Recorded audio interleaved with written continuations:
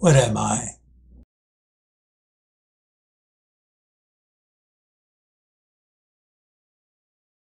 What are we anyways?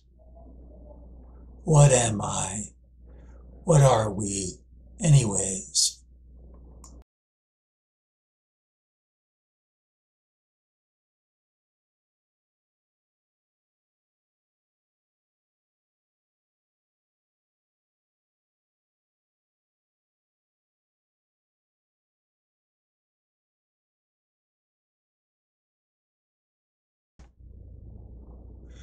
Spoken language as inner speech, extended and embodied. A reminder, any sufficiently advanced technology is indistinguishable from magic. We are magic to our minds. Meaning is the technology of thinking. Thinking is the brain, word processing. Inner speech is so well developed by the time a more complete consciousness, relative self-awareness, makes its appearance in the individual that we are almost completely unaware of words and sentences going through our minds, or how those words and sentences got there into our minds. And we, perforce, believe in what we think or say, more or less explicitly. Just as we somewhat naively assume the physical world and all its glory, in spite of what science shows us in myriad ways, we assume the knowledge and the truth of the word world. Analogously, this is also true for Homo as a cultural species. By the time culture and community had developed complexly, and words, meanings, language had infected the minds of almost all of humanity, philosophers and scientists and religionists already assumed the truth of speaking and the obvious veracity of words applied to the world they saw outside their skulls. There was a time when proto-Homo sapiens was speechless. This is a simple affirmation, but it's hard for us moderns to imagine, and more than obviously true in almost all the imaginings we have around early humans. Scientist types look for a big jump in brain size or brain differentiation as the reasons that language develops. They don't see or believe that culture needed to be developed and industrialized in a certain manner first. That culture is a determining environment, a deeply patterning environment. Inner speech needs to generalize first. Then the clan must be stable enough to allow the externalization of the new automaton. Then the baby humans must be presented with inner-outer speech continually at the earliest stage of neural plasticity.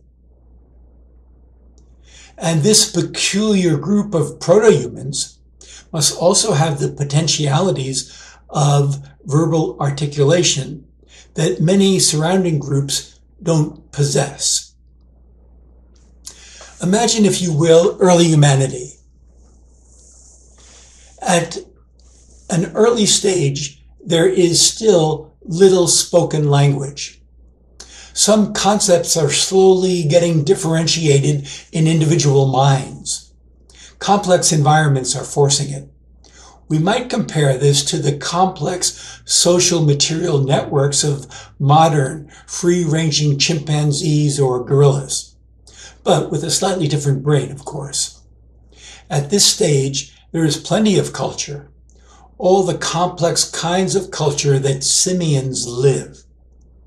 But it's not yet an advanced word culture at all.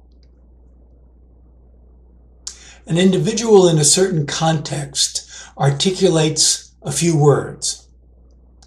A companion is complexly enough evolved to grok what was said, to match a sound word consistently with an object or situation. An aside, when we tried to teach chimpanzees to speak, no matter how hard we tried, we've never gotten past this stage. Words don't attach to categories. The words can be re-articulated or re-signed a million times in a million ways in the animal's environment, but the animals can't do the simple thing a 9 to 15-month-old can do so effortlessly and unconsciously. See the connection between the sound and the meaning. Mimic it, repeat it, tell others about it. The thought or category or image concept in the first person's mind appears in the second person's mind, and maybe in a few of the neighbors' minds, likewise, the kibitzers. Complex sound waves can become the embodiment, the analog spreader extender of the words in the individual's head, in his or her mind. The word itself, the Lego together waveform, is a type of embodiment and extended into the community analog of a complex brain experience. The brain must have learned to hold an object or pattern, object permanency. Now a sound pattern repeats itself enough to stick with the analog of the object, the meaning of the object, the concatenated hierarchy that forms in the first individual's noggin. And slowly, more words accumulate, and the group's grogging becomes quicker, more accurate. Concepts at a primitive level become shareable. What's in her mind can be in our minds. We can parallel process it and maybe improve it. When I hear what she said in my mind, another thought, I hear that in my mind, or when I say it aloud, may relate to what she said, or even add something important to what she grogged or understood. When she squawks, gazelle, my mind attaches near lake, and I sputter that, and we go investigate. Words increase in number and differentiate. And words put together in the right way, the complex of meanings being represented by the phonological patterning anyways, catch what's happening and encapsulate, recapitulate symbolically relationships. The shared word, the articulated word, is now out there to the neighbors. It allows them to process what was articulated. First, to map the sentence into their own minds, then to extract the meaning of the mapping for themselves, as if they themselves had uttered the sentence, as if they themselves had had that thought. We take this for granted, but it's interesting to imagine that mankind may have had to develop this skill, learn slowly over centuries or even millennia that spoken words could be used for more than signaling. Maybe it was analogous to humans eventually learning to read. We read eventually like we breathe, unconsciously performing the myriad of automatisms without seeing, feeling, attending to any of the subskills. But a child has to be forced to perform many unnatural behaviors to learn to read fluently. People of long ago may have had to pay attention to each stiff and stodgy word at a time until the flywheel of competent inner-outer speech gained enough inertia to spin on its own. Now, the neighbors can repeat what the first person said, and a genius among them may have quite a new idea that's tagged onto the first one. This is analogous to what I call parallel processing with the written word. We'll see this in the next chapter.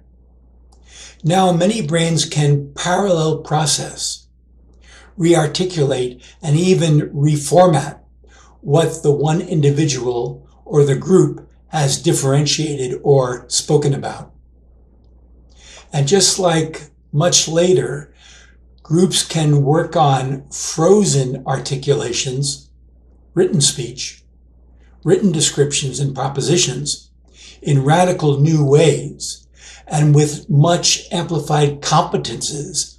Now, small and large groups are able to perfect articulated and extended inner speech, the spoken word, in radically more effective ways. Thus is culture first created. Thus is the individual mind expanded and made visible to others. And thus is thought transmitted, and transmuted, somewhat freed from the individual human matrix, some chap's noggin, and made available to the environment.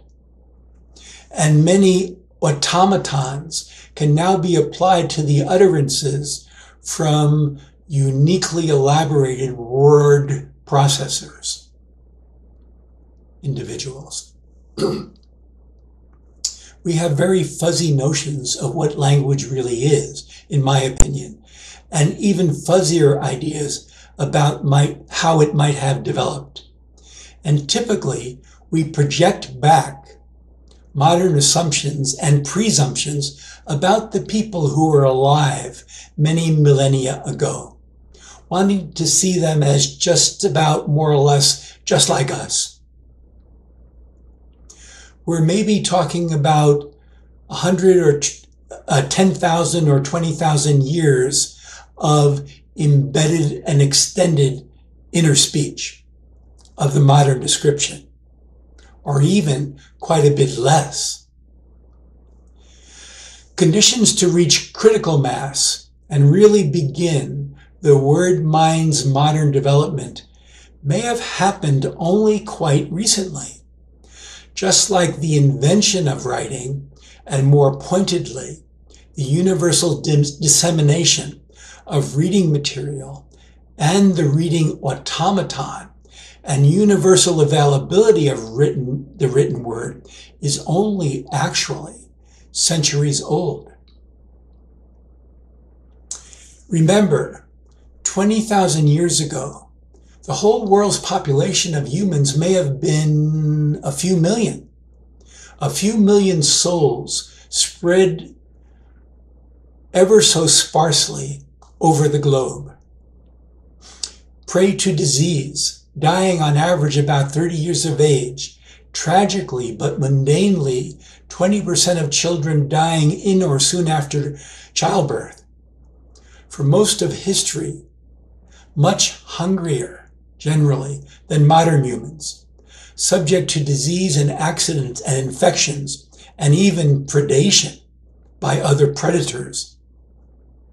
Certainly predation by other human predators.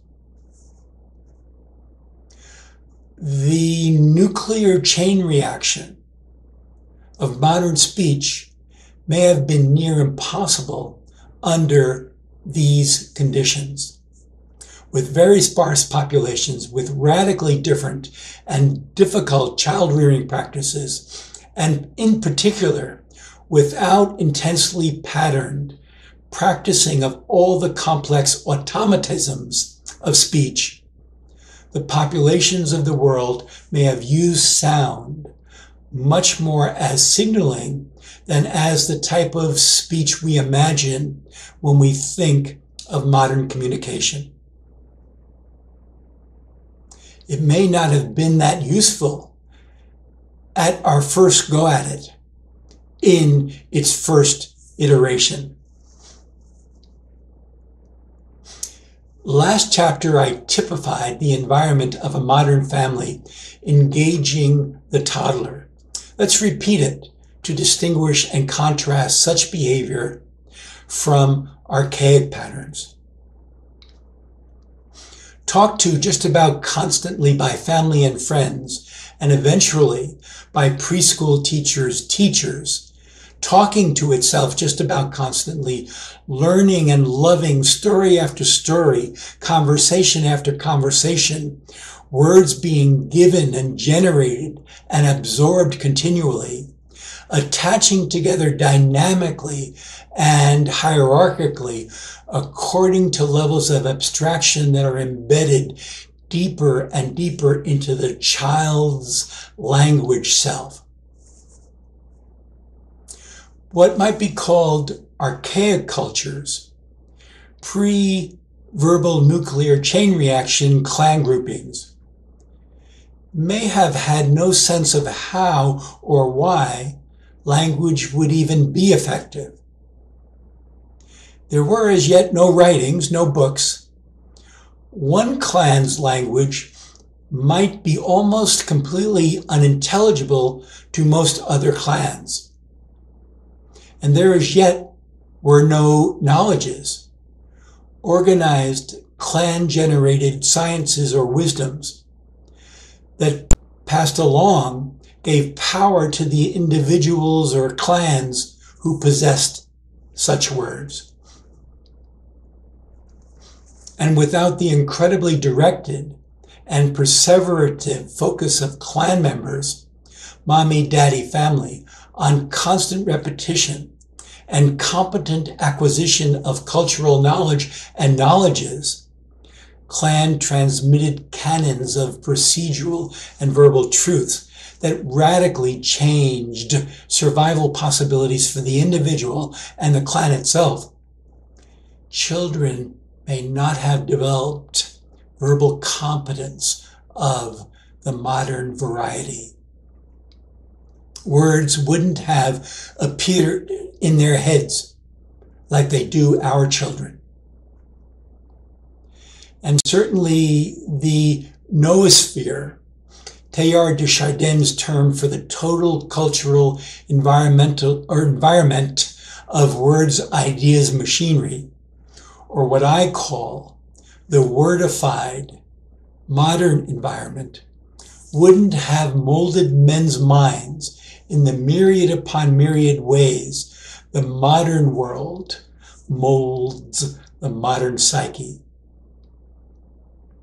If the environment and the brain co-create each other, the signal, the world, differentiates brain tissue while the brain tissue conforms itself to the signal more and more effectively.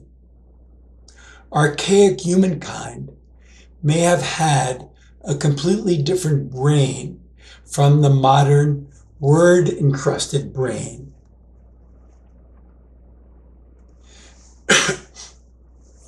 Children learn concepts slowly for a while, not only because their brains are myelinating and wiring themselves, which does take a few years, but also because ideas differentiate themselves and are, by their nature, nested. Complexly constructed meaning is nested in and within complexly constructed meaning. This is a powerful idea.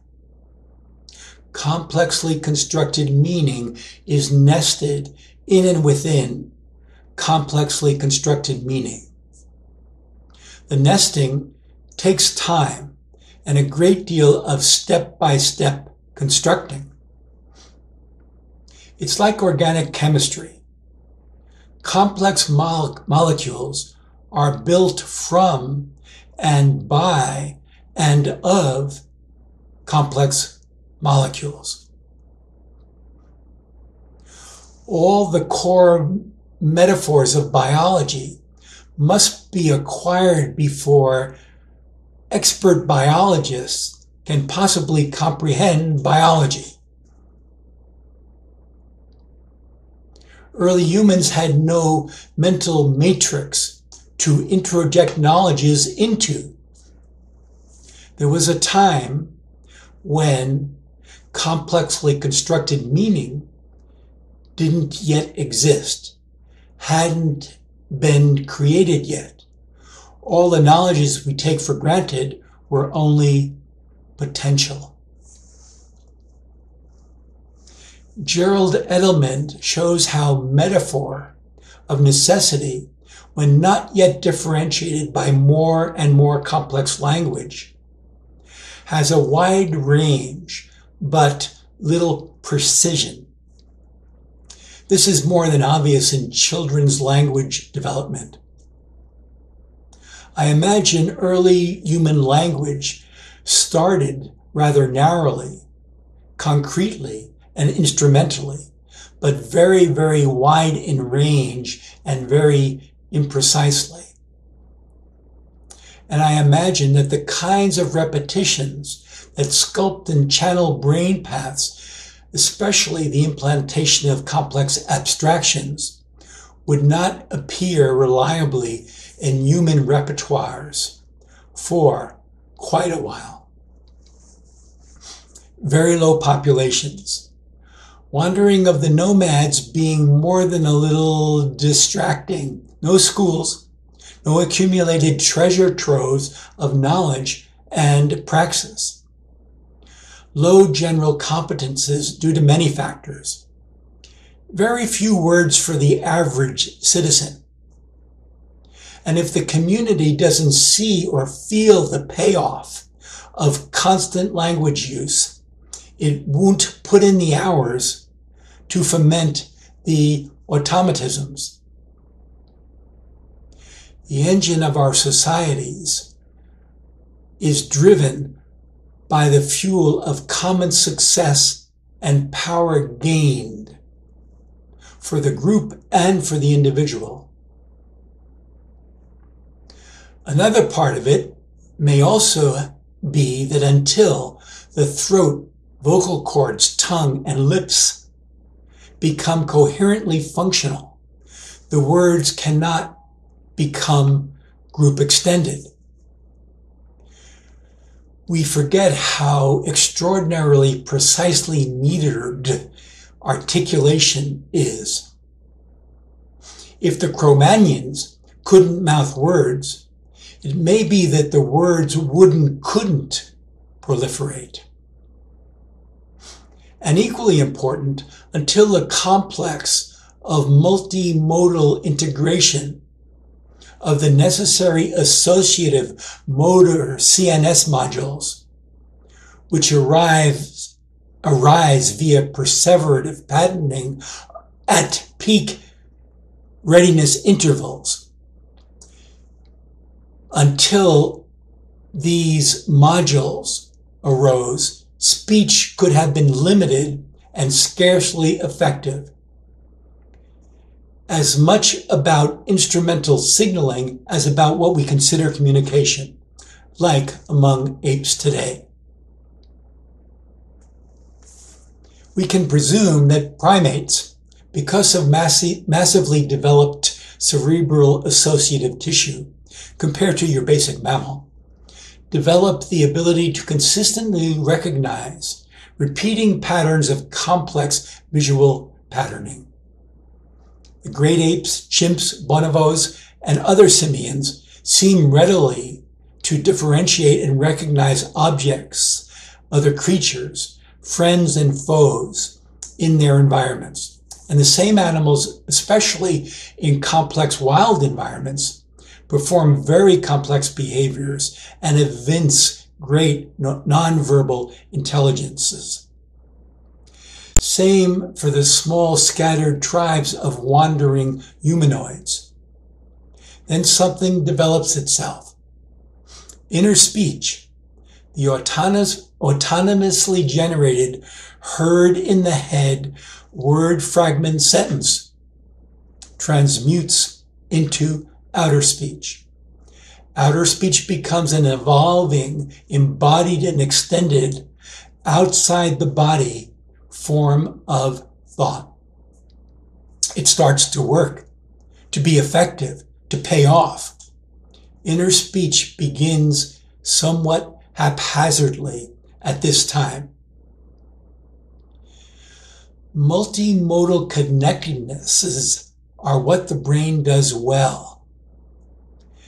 Clan-generated word token connectednesses generalize, but it does take a while. The child's thought becomes extended into the community, into the culture, and embodied in transmissible, clan-enabled sound tokens. The words become dense enough, have long enough half-lives, become stable enough, so that in an environment of invisible meanings begin to extend into the local ecospheres in new ways. The group remembers things over time. Stories become effective automatons for modulating behavior. A few stories start to outlive their creators. Knowledges start to outlive the individual. A few thoughts, a question. What is thinking? By examining how children accumulate words, we see that the clan, culture, already possesses very, very complicated processes that it must inculcate or introject into young, wordless humans. And at some somewhat variable age or stage, the child starts to speak.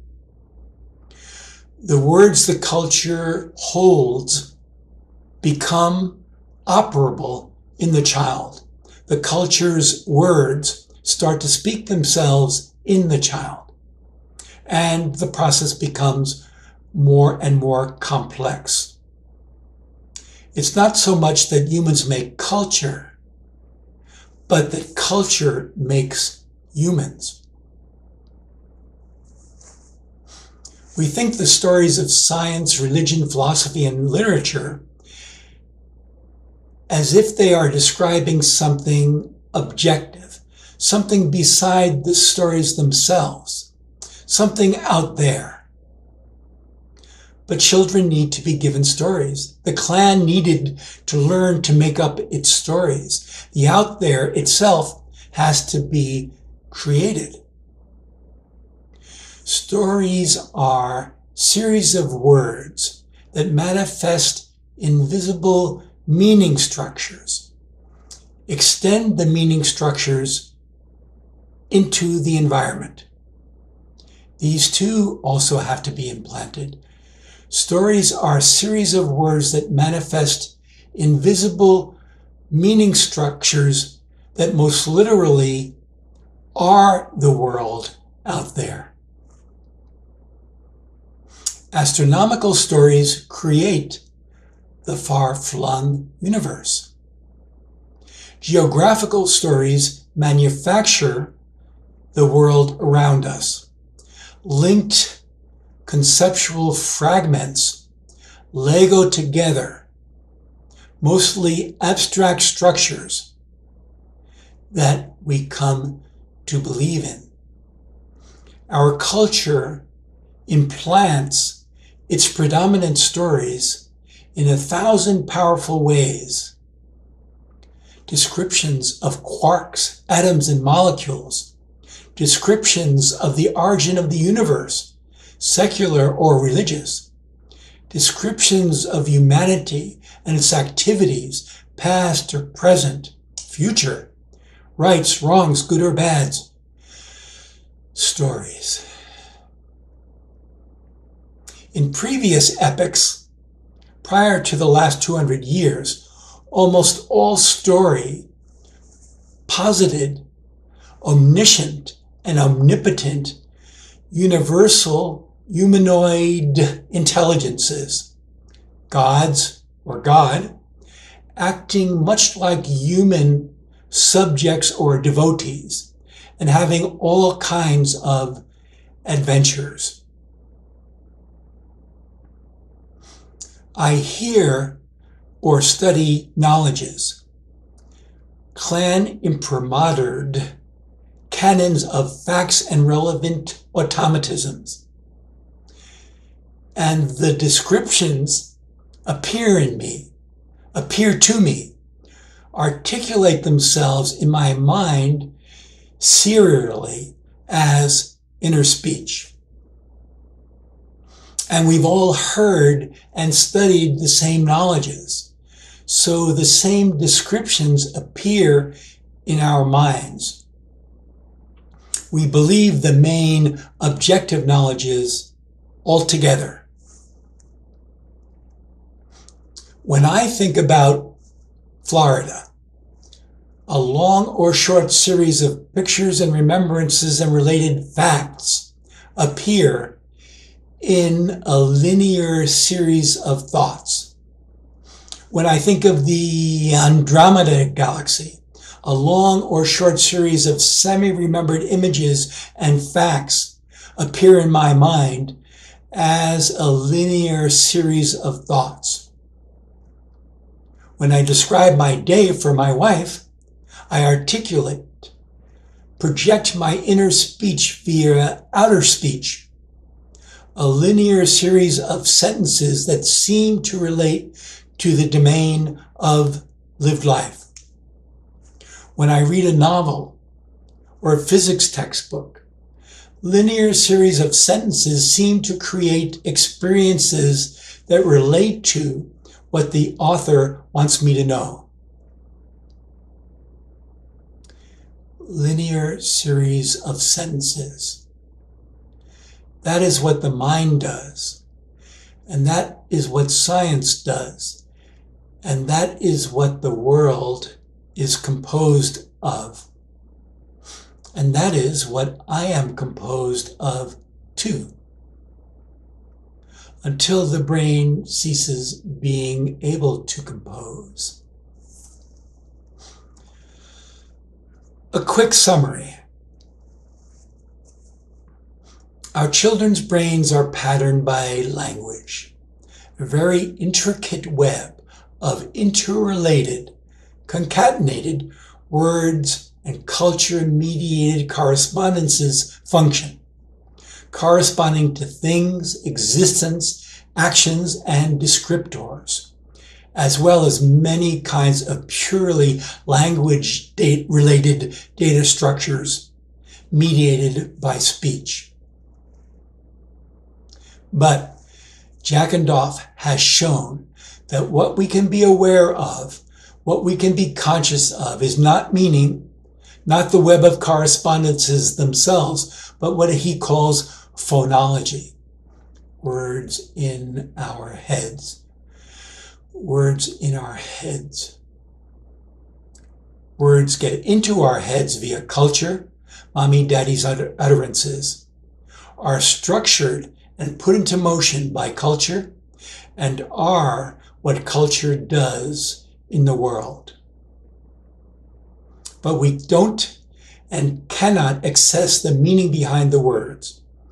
We experience meaning as we hear words in our heads, All the jointings of the world and verbal tokenings happen unconsciously in the brain and function autonomously outside consciousness.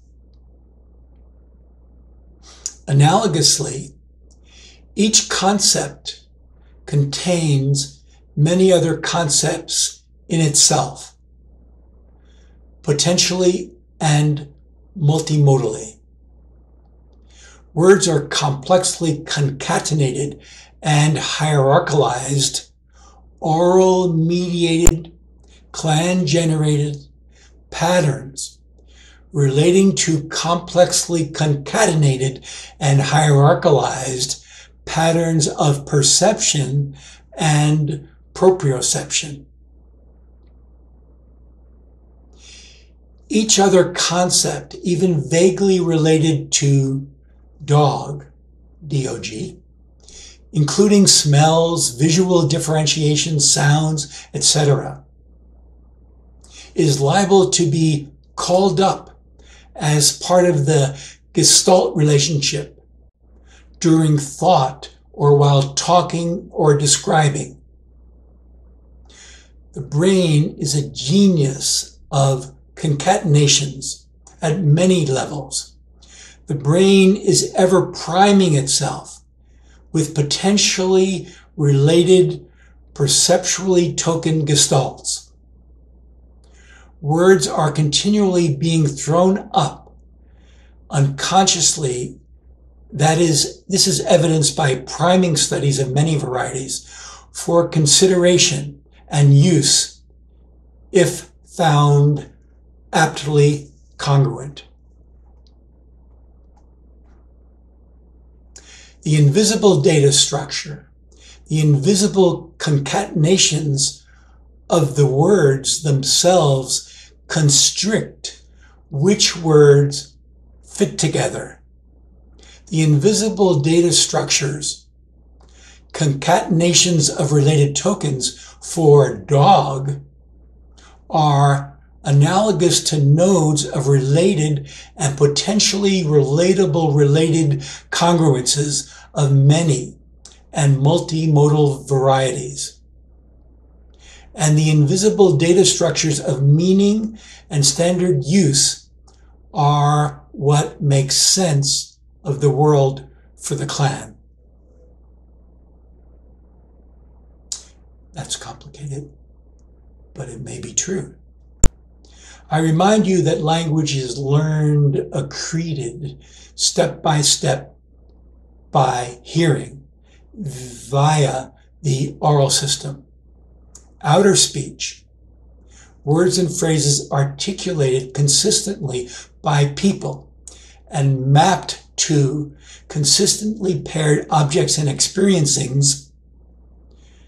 Outer speech is the sole medium for acquiring clan-sanctioned words, inner speech, for the first 7 years.